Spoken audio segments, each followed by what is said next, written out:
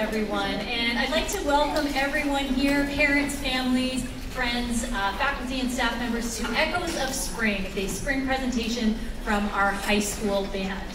I know tonight is a culmination of hours and hours of hard work with all of our musicians and under the direction of Mr. Mike Ross to put together this evening's program for you. So we're very excited and honored that you are here to enjoy it.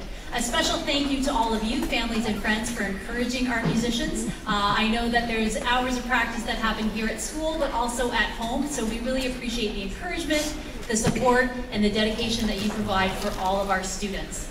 A few housekeeping issues before we begin tonight. There are emergency exits in the event of an emergency at the back of the auditorium as well as down by the sides. Please make sure that your phones and cameras have flash off so they don't disrupt our musicians or the people around you. If you do take any media, please keep that for your personal consumption as well.